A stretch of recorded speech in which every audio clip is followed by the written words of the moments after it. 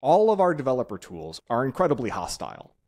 Postgres is a database, is the most popular database in the world. Should I be able to double click a thing, install it, and have it always be running and always have it, and not have to worry about is this particular PID in the right folder? Oh wait, no, because of system integrity protection, it's now it's opt homebrew, and you got no, just use Docker, and now I got 55 other problems. Like because so many programmers, like a majority of programmers in the past, had that what we call passion, maybe it breaks down to like attention to detail and unbelievable amounts of perseverance and long suffering to push through.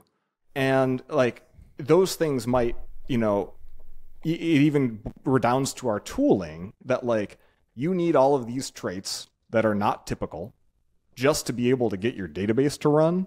And then people enter the industry expecting this to be a normal profession like, architecture or civil engineering, where there's like a book you can read and a certification you can pass. Woodworking, set in stone for generations.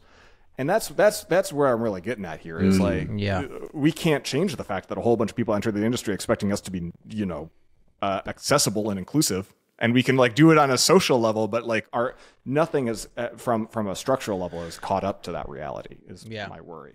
So one of the things that